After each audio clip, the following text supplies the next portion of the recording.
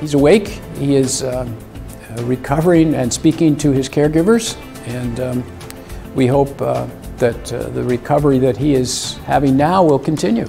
He simply didn't want to die, doesn't want to die. And he felt that if he had no opportunity, and he was pretty well convinced by multiple doctors who had told him he had a fatal disease and he was unlikely to leave the hospital because of it.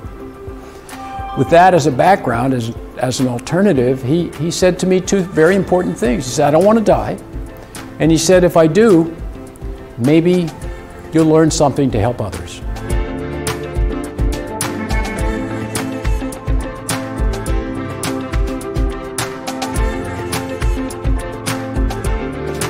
You know, it is a game changer because, you know, now we will have these organs readily available. If this works, and you know, and I hope it will work, we'll have these organs available. We can, you know, we have the technique of genetically modifying. So if there are more tweaking required for modifying the genes, we will be able to do that, and you know, can you know, customize basically the heart for or the organ for the patient.